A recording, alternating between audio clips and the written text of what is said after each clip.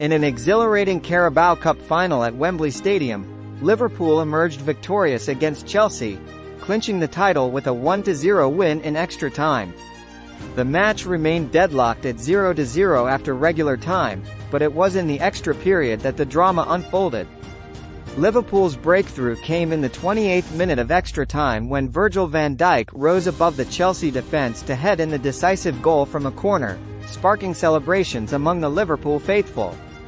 The match saw its fair share of opportunities for both sides throughout regular and extra time.